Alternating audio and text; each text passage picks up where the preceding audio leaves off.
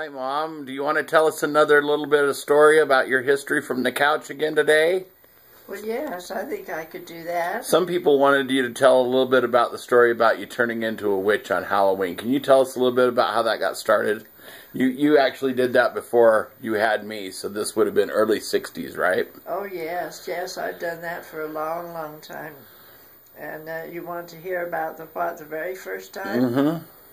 Well, I had candy. I always bought a big sack of candy to give to the children because they knew that I played with them as they came around, and they liked that. So, but when it was getting dark enough for them to start to come, I didn't turn any lights on, and the longer it went without, the more I decided I wasn't going to give them candy.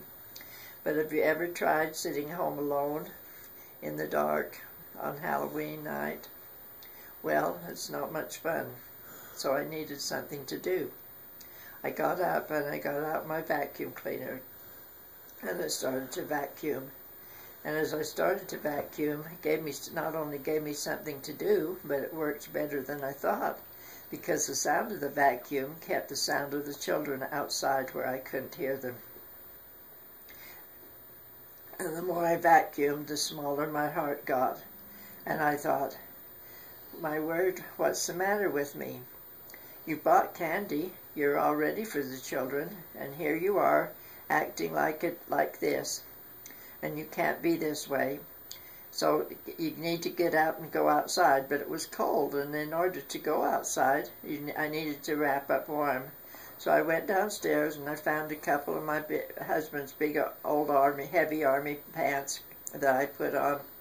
And I had his boots on and his overshoes on, and his coat, his heavy coat. Mm-hmm. And I went up, but I didn't look very Halloweeny. So as I went to go up, there was a Halloween hat, a witch's hat there. Mm-hmm. Yes, Halloween witch's hat, and I put that on my head, and I went out, sat on but I didn't want to turn the lights on until the children came by.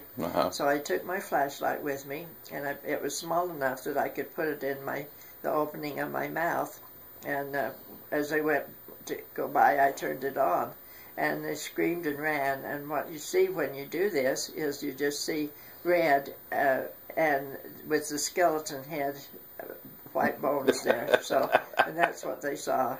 And I said, "Oh, I'm sorry, come back. I'm not a bad witch, and I do have candy here for you. Come back, come back." You had that hidden in the bush at one side of the house, huh? Like it was a magic candy bush. Yes, I did, and I wished that bush was the magical candy to give them some candy, and I'd reach in and bring the candy up out of the bush.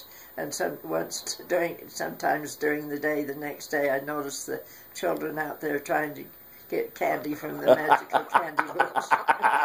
After Halloween, there was no more candy, huh? There was no more magical candy bush. Well, Mom, thanks for sharing that wonderful story. We'll have you tell a little bit more about some of the witch stuff that you've done over the years when you taught school and stuff, too. So, but tell everybody goodbye and thank you.